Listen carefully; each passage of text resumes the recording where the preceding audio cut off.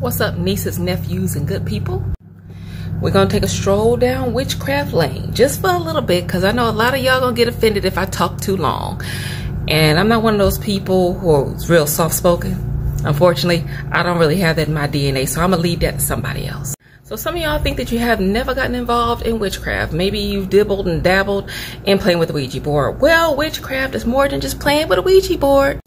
Witchcraft is black magic, white magic, Wicca, tarot cards, new age, messing around with mediums, familiar spirits, crystals. Crystals. I'm gonna say that one more time. Crystals.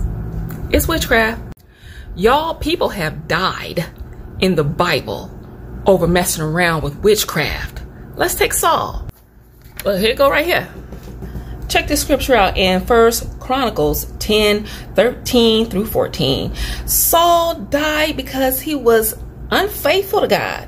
He didn't follow God's word, and he was consulting mediums instead of seeking God. And then what happened? Y'all, God unalived him.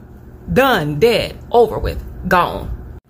Satan uses witchcraft to draw men away with their own lust and curiosity. So let's take a look at this scripture right here. It says in James 1:14, but every man is tempted when he is drawn away with his own lust and enticed. And then when you're enticed, that leads to you dibbling and dabbling and stuff you don't have no business. And then when you do that, the lust has been conceived and is brought forth sin, and sin, when it is finished, brings forth death. Saul got unalived. It was over for him. Let's not be like Saul, y'all. Let's get it together and follow Christ. Amen. Amen.